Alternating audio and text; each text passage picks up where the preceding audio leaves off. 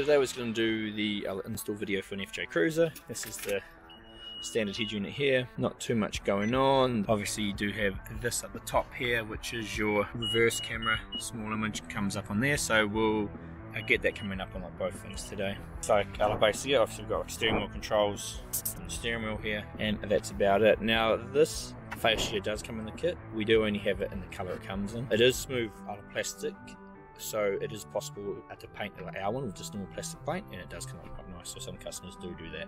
Just going to cover everything you get in the kit here. Obviously main unit, this is obviously like the only colour it comes in. It is smooth plastic, so it can be painted from this if you do want to paint it and put it back in. It's just up to you.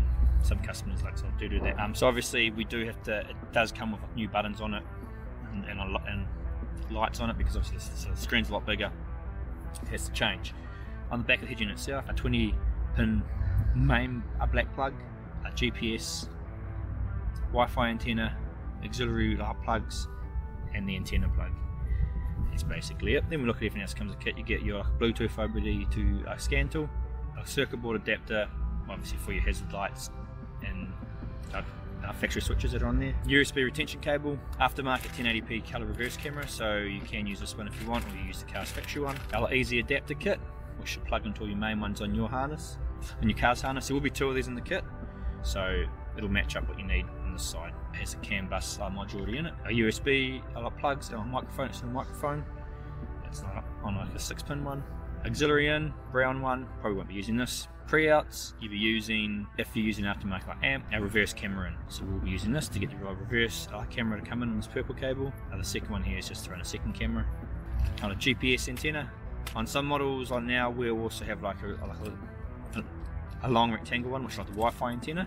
So that's like a separate option to have like a Wi-Fi antenna instead of like the built-in one on this model. And we also have a third USB plug, which is on a pink cable.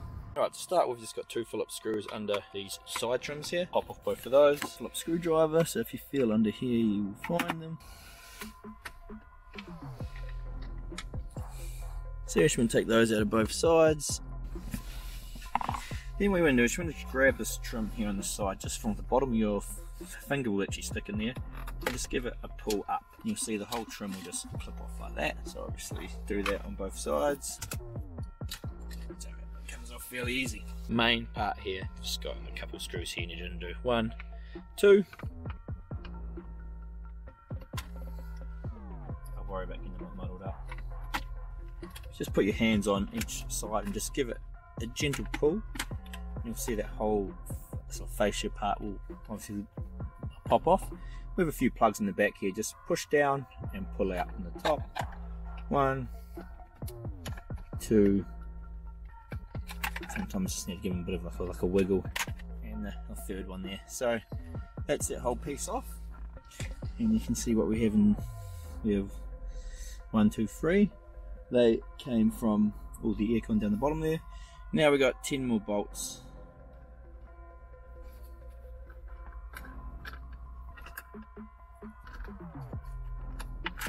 So they're all out, and this is obviously just going to pull straight out. And in the back again you've got the same, and pull them all out. So on this one here there was 4 white plugs and an antenna plug. So it's the old head unit out there, and then obviously these are the plugs that. But the first thing we do is just grab our easy adapter kit here and plug in all the wires that we can. They can only fit in the plugs they fit into, so you can't go too wrong, and you will be left with one left over in this case. It's not being used, which is this one here. You can see. You can also see this wasn't actually plugged in the back of the head unit, but there is an extra 8-pin one here. All those plugged in, we just want to put the main 20-pin plug in, and the only other plug you want to put in is the get it to reach the antenna plug. Now we just do this just to test to make sure we're getting enough power.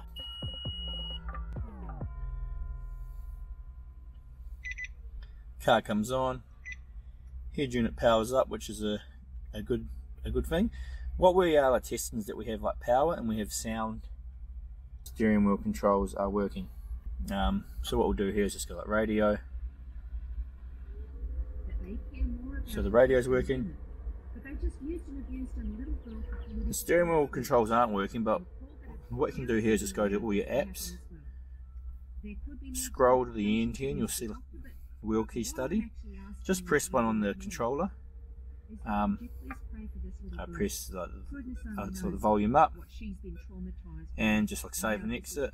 This is me just doing it one. And I can see it works. So that's what I wanted to do there. You get to choose your favorite. So that's all good. We're powering up. We've got that working. We've got the controls working. Oh, now we can carry on with the install. We've got our original unit of Facia we're taking out here. Yellow clips need to come off. You can just obviously pop a screwdriver under here and flick them off. Just make sure you catch them, they don't go too far. And they clip on here. So 1, 2, 3, 4. So you can use the 4 clips from there. Then obviously this main aircon unit has to come off, and these 2 ribbon cables as well. On here you just got a tab at the top, you bend back, and a tab on the side, and then that pops off. Then you got this whole sort of board here. So obviously our board's been held in, if you can see by these little tabs on either side. Obviously this whole thing can come out if you want to. That's just held in by a couple of tabs on the side like that. So obviously we have our buttons here. But what we want to do is we just want to unplug this one. So what we want to do here is we just want to pull these trim tools, if you like. And obviously you got the same at the other end down here. Preferably not to break the one. I just broke that one there, so don't put too much force on it. Isn't important, so we don't actually need it anymore. But and there you can see we've taken out this here, and what we actually want out of here is just this ribbon cable. So we're going to pop that out. I'll pop them open. You'll see how that's just come open now. And then once that's out, just get out the ribbon cable, a little tug, and we do the same one for the other one here. Again, you got your tab up the top, tab down the bottom here on the side. Plastic part comes off. Again, it's the same thing. That makes it easier. Just put a little bit of leverage on there. White piece there. There you go. It's come off again. Slide out that clip while I'm pulling a little black clip at the front here out, and then so you got the aircon down the bottom here. You got 1, 2, 3 clips on the top, 3 clips on the bottom, and you got a screw here that has to come off, just like a Phillips screw. Then you just want to, you can actually pop it out with like fingers and just popping the clips off one by one, and you'll see it will all just come out hopefully.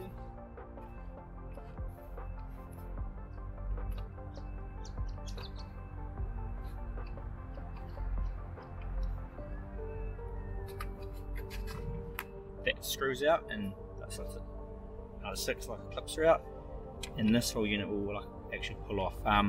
You will need to give it a bit of a pull at this end, because this here at the front here you can see actually goes through to the knob. So just give that a bit of a pull, gently get a little tug, and you'll find it will pop off. Then we've got our whole panel here. So again, you can unplug this. Same method as these are just the same as the other ones here, with the little clips on them, so you can go through and pop them off. So now this is here. If you just press from the front, you'll see there's 2 little clips at either end here. So obviously 2 on this end, that'll clip out, and 2 on the other end, they'll clip out, and the whole board will come out just like that. So pretty much, and your knob, you can see that's where we have to give a bit of a pull on the other end. So that's everything taken off, and just obviously our clips need to come off as well. Again, like I said before, you can just get a screwdriver or one of your trim tools under these and pop these clips off like so, and they just slide onto the other one here. Clip them on. So go around and do that for all 4. So now you're just going to go and do everything basically like we just done in reverse. Slot your panel down to here. It's the same as the one you just took off, so it's got the clips in the end here. See, it'll just nicely clip in. That's fairly easy, like that. So once that's down here, you'll see, just trying to place this down, 2 ribbon cables. They are both different sizes, so you can't go too wrong. So you just want to grab the ones that are coming from our head unit. You got 2. Obviously this one's the smaller one, so it's going to go over here to this side and like tuck it in. I preferably I like to sort of tuck them in here and then plug it in, and I leave them under here because they're quite protected. And the same for the other side, you can like pop it in like where it's going to come through and like take it to the other side. So you just want to like, sort of make sure these are protected and they don't get damaged. So again, these things do come off the same. Pull the little connectors off, and that pulls out. So this one obviously is not like that one, it's the bigger one. So we take the bigger one across. So when you think about it, you just think how this is going to sit back down. So we want it to run in front of there. So we want it to run, it's going to come up through here and run down here. So like that.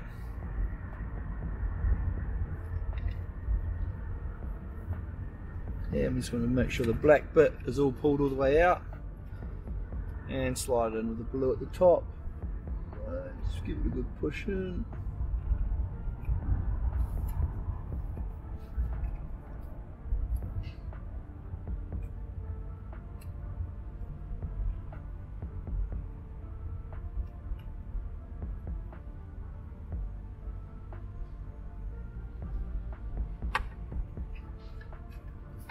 This becomes a bit of a pain holding this, just again plug that off.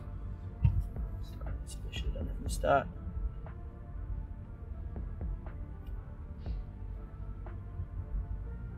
So you'll feel that clip in, and then you want to push the black clips back in. Just to hold it in there, and you can see that's in now. Again on the other side, pull those two black clips on the other side off. The old one comes off. This one's going to obviously run through here and all the way over. Again, follow the old one, have blue on top.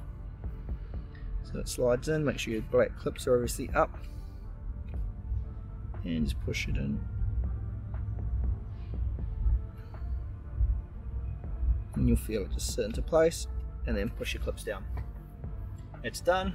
Now we can go and put this back on top. So obviously you plug it back in, push it in, push the black clips down, making sure, you can see this one's starting to pop out, making sure that your ribbon cables do not get jammed or caught anywhere. So just going around having a look that they're all coming in where they're supposed to come in, out where they're supposed to come out. And again, making sure your tabs in the bottom are on the outside.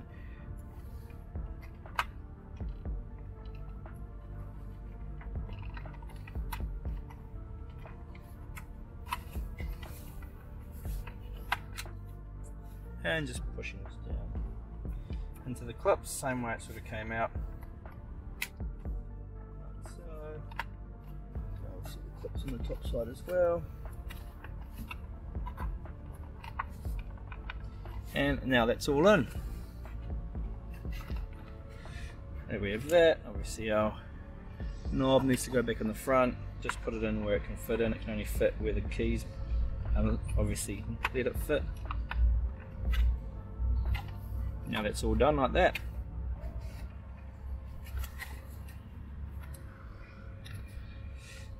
And just don't forget the clips obviously. So next we're going to talk about the factory reverse camera here. So we can keep this working and we can get it coming down to the head unit and the rear view mirror. Obviously when we're going to put it on this camera's however old now, the technology is pretty old, when we're going to put it on our big head unit it's going to look quite bad quality. So we will look at bringing out an update that fits in here straight into here and hopefully hooks to the same plug, which will allow you to have a 1080p camera, which will look good in our screens. But what you need to do here is you need to just pop off the kick panel, so lift up this, unscrew that screw at the back here, and this plastic kick panel will pull off. This is what the plug should look like here. Different years could be different, but I think 2010 to 2014 is probably going to have something like this. But anyway, on here you have, so basically as you look at it on the top row here, you want to use, if you go like one, well, if you use the big one as one here, 2, 3, like 4, so pins like 3 and 4, which is a red, and a white one. So you can see here it is, I'll get these out of the way, these two. So like a white with a grey stripes and a red with grey stripes, or grey dashes, so I should say. So hopefully you can see where they are going into there in the top. So we need to tap into like those two there with a positive and like a negative to like an RCA. I will include these like fuse taps in the kit anyway. So a fuse cap's pretty easy, just slide the wire in, crimp them down with some pliers. And on the bottom side of the plug you need a red with a yellow stripe one, so hopefully you can see that one here. So that's coming out of there, and you can see we've tapped into there. So that's going to give us the these like the top two here are our like negative and positive for like the video feed, and the bottom one is a reverse trigger, so just a 12 volt when you're in reverse. So we've just tapped into those. We're just using an extension cable that comes with our reverse camera here. So obviously we've tapped into it here, and then we've hooked into a yellow RCA here, and then these two wires here we have just put just like using the positive one on there. The negative one is not needed. Then if you come back up here, you can see we've plugged the yellow RCA into our cam in, which is the grey plug down the end here, and then the green one here just has to go to our orange and black coming off of the main like harness that does say reverse in on it.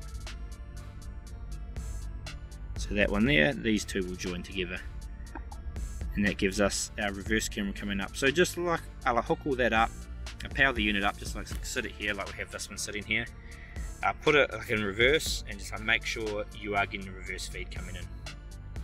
And that's and that means you got the reverse camera coming in on the screen and up in the head unit. Again, it's going to be bad quality because the camera's 10 years old. So we will look in the future, hopefully getting a 1080p camera that can fit in that same spot. Again, a cable here for a reverse camera. If you just obviously pop off the glove box, just pull each side in, and you'll see these little things pop down. You can just run like a wire up low here, and I'll tuck it out the top here. Now we're just going to cover the extra cables you have to put in. So obviously we've got the main harness hooked up. We put our reverse camera in, and we've got that tapped down into here. We've obviously run that up into here. Then you're going to have two USBs and an external mic. You don't have to run the external mic, you can just, I'll leave that out, but it does come with one. That plugs into the auxiliary in the back there. What we actually will do in the kit is we will include a USB plug to fit in here, because you'll see like these ones are different sizes to like this one. This here is the same size as a Prado, so I will include a dual USB in here. So one side of them I'll plug into one of our ones here, so into like the Android Auto like a label one here. You can see here Android Auto, so it'll just extend that and give like a tidy up sort of place I like to put it. And the other one's a quick charge 3.0, so which is this little thing here. You want to get it at the front under the dash, clear view of the sky, no steel above it, so you can actually put your hand all the way at the back and stick it upside down underneath the dash like that. This one doesn't have it, but like some will have like a rectangle like antenna, which is like the Wi-Fi antenna that can just float in the back here. Third USB is the purple one. You can obviously like plug that in if you're using one of our dash cams, or in this case here we're putting in a 4G modem, so we're going to put that in there and probably put a 4G modem up the top here. Again, somewhere we saw like the GPS was, so it gets a bit of a good view of the sky. So this customer also got a 4G dongle, so obviously this top slides off, SIM tucks in there. So grab an extra SIM, put it on prepaid, or just add a SIM to your plan. Normally cost you $5 a month. Obviously this here pops off. We have like USB at the end. You want this to sit probably up under the dash somewhere with a clear view of the windscreen, sort of like the GPS. It works with your phone, so if your phone gets reception in your car, this is going to get reception. So in this day and age, they are always pretty good. Then what you want to do is just want to ensure the head unit's on our latest update, as we did release a new update. Then you can plug it into any of the USB ports. So we're just going to plug it into the extra one here, which is the one that has a pink dial on it. So you just I'll plug that in. So you just want to plug into the USB port here that says free 4G USB. Plugged in. It's solid green now. And if you look on a head unit, you can see we've got 4G up here and some bars. Quick test you can do is you can just go into Chrome here as a browser, and just don't have to sign in, but you can just type in some random things here and just go and search internet, and you can see obviously that came up, and this unit now has internet, so that's a fine. So you still mount that. I'm going to just use some double-sided tape and I'll mount it up back here underneath the dash, so it'll end up sort of sitting under here. Basically it's all wired up here now. You don't have to go over the top with taping, but just tidy it up a bit, because obviously when all the wires are sit in tucked down. Obviously you see in the back here we've got our extra USB, which I've just actually taped up. We'll just leave it around the back, or you can drop it down somewhere so you can access it easily later on. Can be handy if you want to add one of our tyre pressure sensors as we bring them out, or dash cams or whatnot.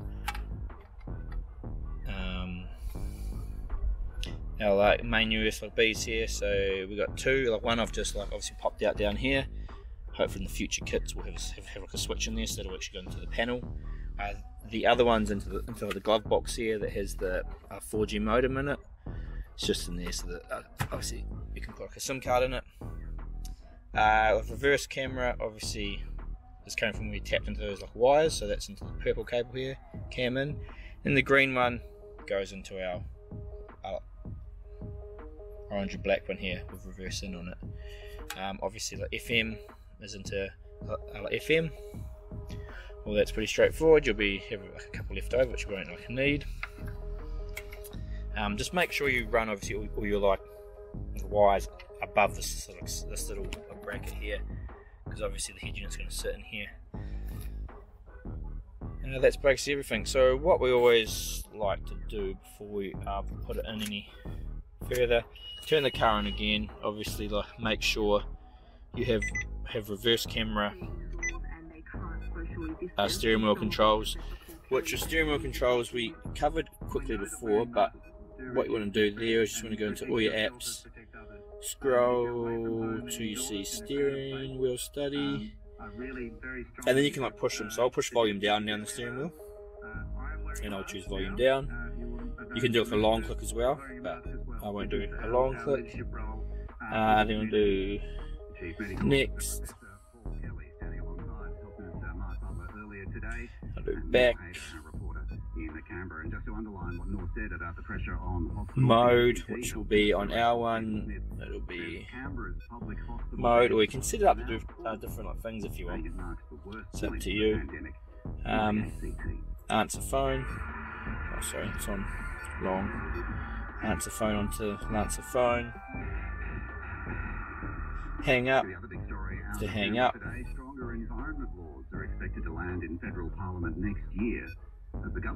And just save and exit. So study again. So I could actually change this one. If you scroll down, you've got a few extra things here. To app. Now I could actually choose speed play as the app here. And what that is going to actually do, and then I could change long press to be home. What's going to happen there is if I push, it's going to open up sort of CarPlay. We're not connected to it at the moment. If I long press it, it goes home. CarPlay, home. And you can see our reverse images here, and also up the top here. So that's all. Put on the unit lights, obviously back in here. I'm making sure obviously the GPS antenna's on, or the Wi-Fi antenna's on. All our plugs are in. So we want all these radio plugs obviously to tuck into the top spot up there. And then obviously as you come in, you're going to have to put your bottom plugs that you obviously took out back in. So you got your big one on the side there. That should just plug back in, and again make sure you tuck all your wires in as you go in. Now, what I just want to do now is, before we go any further, is just turn it on and obviously make sure all these buttons here are still doing something. So our hazards are working. Can't see there, but the hazards are working. Hazard button. Obviously we've got our aircon, AC, internal air. Just make sure obviously all that is going on and working. So obviously those clips you took off the old one will all go back in, and you just mount the unit in like that. There we go. Obviously once you got these two, and you can put on the bottom one, and then these can now go back on. Make sure they all line up. So I can put in.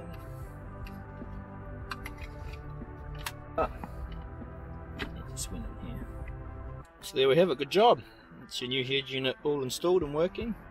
Probably takes, give yourself a couple of hours to do it.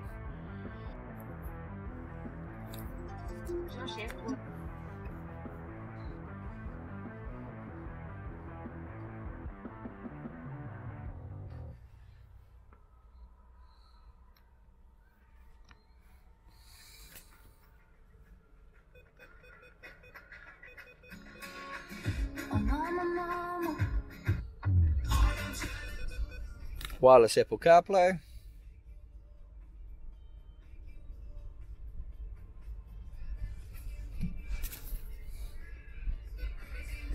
Steering wheel controls.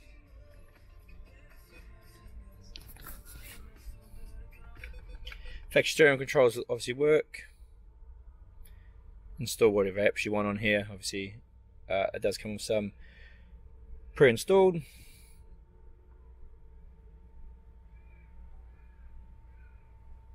AM/FM radio.